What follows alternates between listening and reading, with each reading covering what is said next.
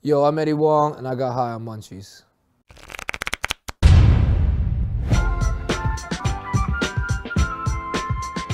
I got to make fun of my boy eating a pear in a men's locker room. I got to tell Plan B jokes. I told jokes about panda shit. Like, I mean, you can't really do that anywhere else, so it's fun. And we're not knuckleheads, we're not idiots. We are telling stories that mean something, but in our own vernacular, and that's what I really love. So there it is, the whole shebang. Vice presents Munchies with Eddie Huang. This famous cook. What is this? I don't know this. Here? Oh, I will definitely chef here. I'm gonna create a special health menu. Yeah, something Chinese food. Chinese juices, dragon sweat, panda shit. The best.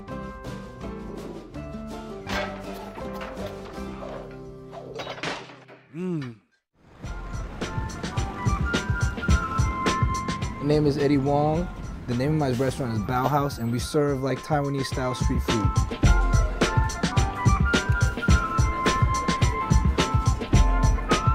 Bao just means like bun or bread in Chinese. Everybody has variations on pork bun, but I was like, yo, let's take a step back and do the OG shit.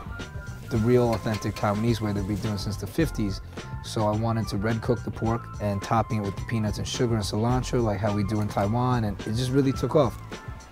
It's not like my mission in life was to like open a Bao restaurant. This was kind of the item that made the most sense. It's portable, it's like the Asian answer to a taco.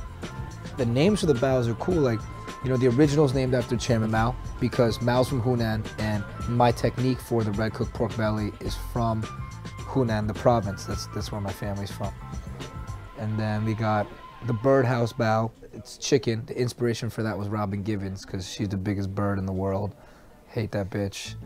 Ruined Mike Tyson. So yeah, we're gonna go hang out with Detective Max Kosterman. He always sounds like he's interrogating people. What do you got for Don't breakfast? put that on Salad? Chef Says. The other dude is Simonez Wolf, Chef Says. I know Says from the door at Laban. He's always clowning motherfuckers outside, not letting anybody in. He's a funny cat. This motherfucker, the latest one. What's wrong with you? You all know Emil. He like produced Runaway. He produced Lana Del Rey's new album. We should just eat it. That new pot pie, that new KFC pot pie is the moves. Really, we all just hang out and we like to eat. So we're gonna go eat at Nanshang, Shanghai style breakfast. After you, Mr. Jimenez.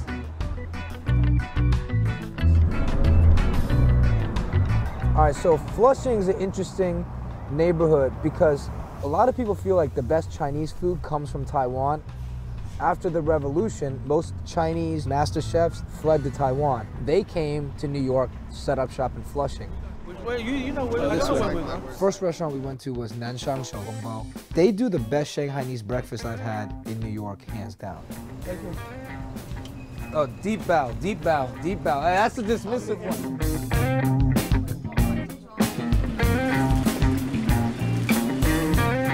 Roll jiabing ma, 来2个牛肉夹饼，那样子好。You think like Chinese breakfast and everybody just assumes dim sum. But dim sum is like a Cantonese thing, like southern China, on the coast. A lot of the rest of the eastern coast of China, people like to eat soup dumplings, hot soy milk, crullers. Like these are dishes that you don't usually see in the American canon of Chinese food. So I like people to see it because that's what I grew up eating. I'll tell you what, man. Sweet's Homemade, fresh soy milk, people don't even understand Game over. how incredible it is. This is a beef scallion pancake. It's one of my favorite dishes. This dish, it's beef and tripe together, spicy oil. But the folk name for it is Fu Qi Fei Pian, husband and wife platter. Try that. Now, soup dumpling 101. I'm gonna show you this. You see a lot of goons poking holes right in the top. Hooligans. Yeah. This is what you do. Soup dumpling gets a sauna. You put it in the vinegar, let it chill out, maybe 30 seconds to a minute, it'll cool. Then you eat it. This is the only way to do it. You do it any other way? Don't be a hooligan. Don't be a fucking hooligan, all right? Soup dumpling. Yeah. And you see all these motherfuckers on Facebook, wow, my favorite food is soup dumplings, and they're like poking them like this. Dude, respect the dumpling. Respect. Can I do this? Don't be a fucking hood. Good? I don't know. I don't know. That looks like some crazy French That shit. looks Go like ahead. a little bit of Go a... ahead. See, I should host a show teaching people how to do this called "So You Think You Want to Be a Chinaman." So you think you can? So you think you can Chinaman? Oh, thank you. Thank you, Grasshopper. 好，谢谢啊，下次见。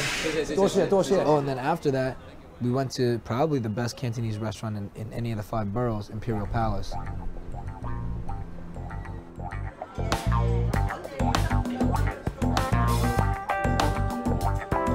Respect for that. Thank you. I can't reach you. Oh, the whole... Oh, ninja. Oh, I can't reach you. 好，我们来2个那个，我们叫2个那个螃蟹糯米饭。I got the crab on rice, seafood on pan-fried noodles. I got a little fried grouper. I think we're good. Is there a lobster in this? 这老外烦死了。 What do you say? 老外烦死了。So Max was being extra difficult. Like, I usually don't go to a restaurant and order like all fucking shellfish dishes.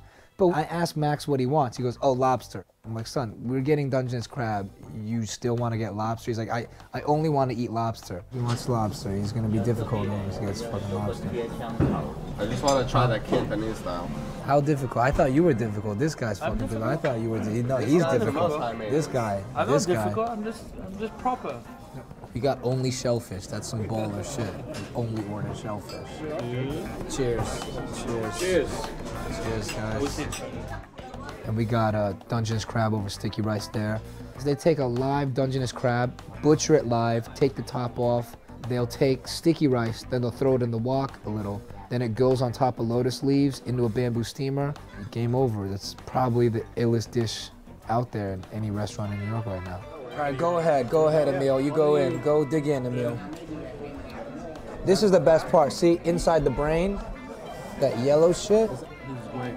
Get up in the brains.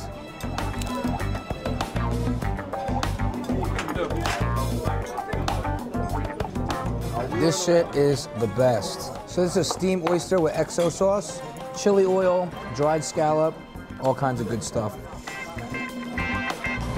And then the fried rice dish that we had was a saltfish fried rice. The protein that you see in there is diced chicken bits, but the flavor for that fried rice is coming from saltfish. And I think I just said fried rice.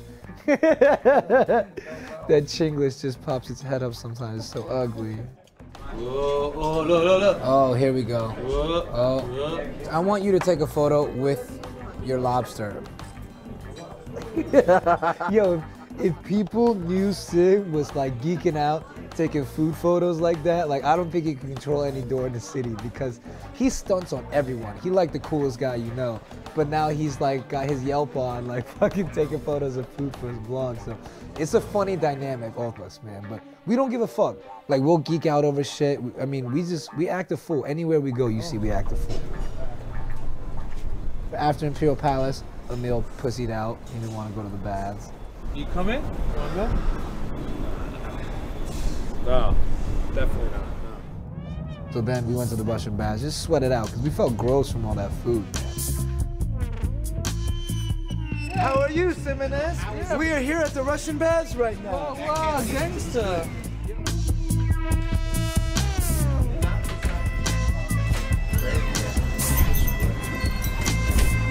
Max was in there with a bunch of dudes with no drawers on eating a pear. Definitely, let the streets know that's Max's shit. See, he was eating the fucking pear. You see him eating the fucking pear? It's like no better place to eat a pear than in a locker room full of naked dudes. Yo, I like to just get blazed and sweat. Like, it's kind of cool. It's the perfect thing to do high because you don't have to think about anything. Like, your mind is just consumed with fucking sweating and you feel like you worked out. Feel like you burned some calories even though you did it. So, you know, we just fucking go to the baths. Look at this shit. Some intense